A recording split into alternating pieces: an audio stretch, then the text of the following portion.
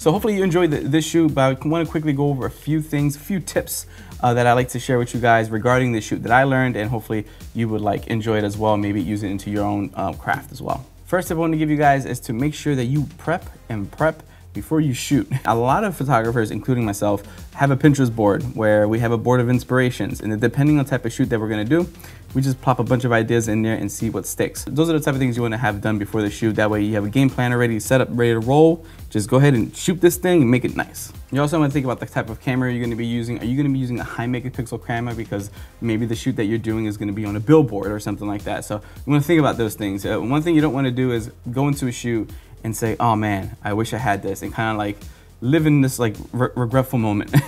And then you're kind of just wandering around trying to figure out what to do with the shot and all that stuff. So one of the biggest things when it comes to prepping is making sure that you have all of the ingredients for your plate. That way you're not like forgetting something and then you're gonna have to go to the store really quick, or maybe just forget the shot because you don't have the ingredient that you need. It might be the key ingredient. So just make sure you have all the product with you and place it nicely.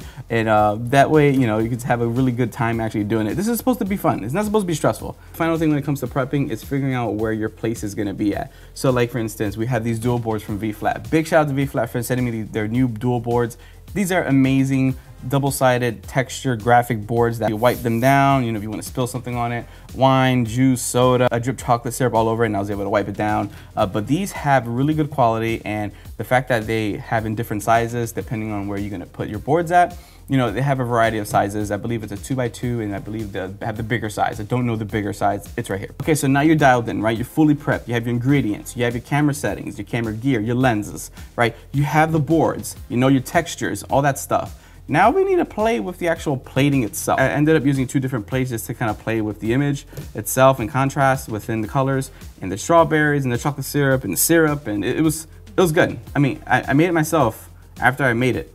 It was good. It was some good stuff there. If you're using one plate, you know, a dead center shot is great, but try playing with the thirds. You know, you have the right third, the left third there. You can use your grid, play around with your placement. And also think about, like, if you're gonna be using this for an ad, are you gonna be adding text to this image? So those are the kind of things you wanna think about when you're plating. It's not just all about, like, you know, having the strawberries and the chocolate, you know, chips, all that stuff. Well, you wanna think about, like, what's gonna be used for, what's the intention for this photo, and how is the client gonna be using it. So what I ended up doing was moving my light up and down, left to right, just to see where I like to have like that shadow placement. And for this instance, since I have not high ceilings in my basement, I needed to actually double diffuse my light. So what I ended up doing was getting a 501 reflector, putting the diffusion panel inside of the umbrella with diffusion. There's like three different diffusions going on here. It's kind of crazy, but I needed to soften the shadows within my plate. And so what I also ended up doing was I grabbed my V-Flat board here, and I used the wide side to pop in some light in there just to take away some of the shadows around the fork and the spoon. I'm pretty sure you're wondering, hey Josh, why do you want me to check out the shadows? It's really important to look at your shadows because there's a few things that come with that, right? You can get harsh shadows, you can get soft shadows. Is your image contrasty? Do you want it to be light and airy, right, so to speak?